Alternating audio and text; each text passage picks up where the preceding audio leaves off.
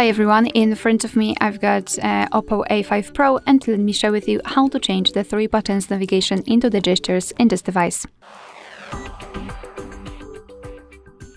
So let's start with opening the settings, and here in this general list we have to scroll down to find system and updates. Then let's tap on system navigation, and as you can see here we've got both buttons and gestures.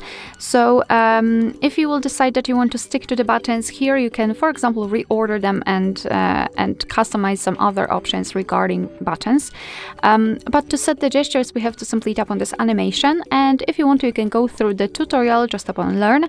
I don't want to do it, I will also explain how to use the gestures in a second.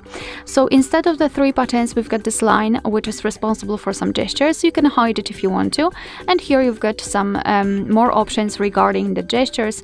Basically I highly recommend to check the sensitivity for the back gesture, and to be honest I highly recommend to get back to this option after a while of using the gestures, so you will be able to decide whether you need the sensitivity to be higher or lower. You can change it.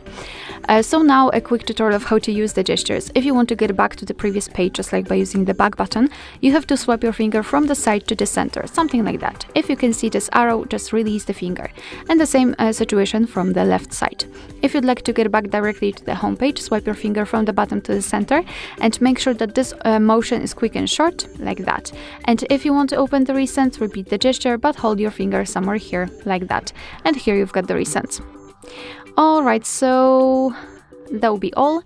Thank you so much for watching. Please hit the subscribe button and leave the thumbs up.